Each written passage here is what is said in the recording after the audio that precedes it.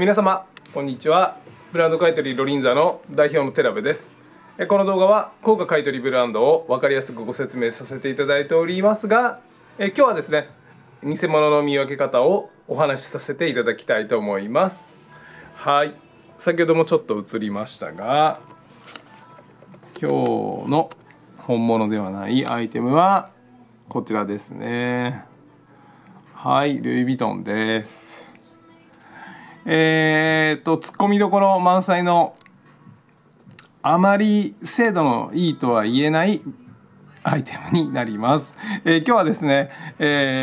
さらっとやりますので、もしそんなこと知ってるよと思われる方は飛ばしていただいた方がいいかもしれません。はい、まずですね、早速、見てまいりたいんですけれども、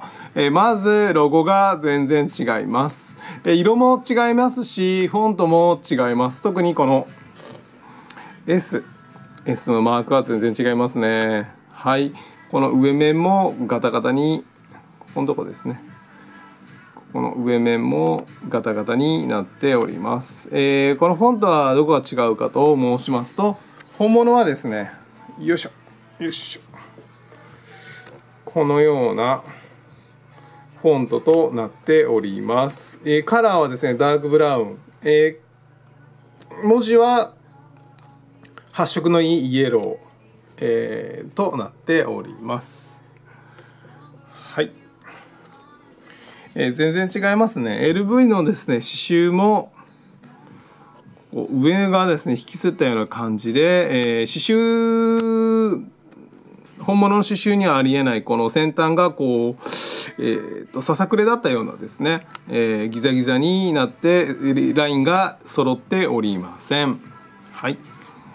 もちろんですね、このような、襟周りに伸び防止テープですね、こういうのが付けられているんですけれども、ロゴが入ったですね、それもこんなような雑に付けられているようなことはございません。はい、今日はですね、あまりご参考にならなかったと思いますが、偽物の8割はノリで作っておりますので、業者の方もですねノリで作っていると思われますので、このような粗悪品が大体です。主にですね、お土産物といったような、ニュアンスが強く、売れたらラッキーみたいな感じで、考えて作られているのだと思います。コストを優先して、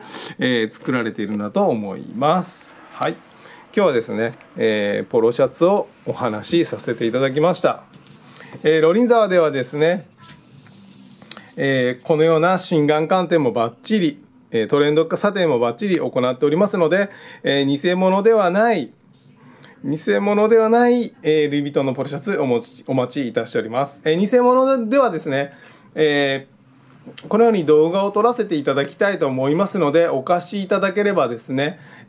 送料無料で着払いでロリンザにお送りいただきましたら、撮影後に、発送させていただきます。もちろんこちらで処分も可能となっております。偽物撲滅という内容で撮らせていただいておりますので、どちら様か協賛いただけましたらぜひよろしくお願いいたします。それではまた、次回の、精度のいいですね偽物を撮らせていただきたいと思いますので、またご期待、くださいませ。それでは、ブランド買取ロリンザの寺部でした。またよろしくお願いいたします。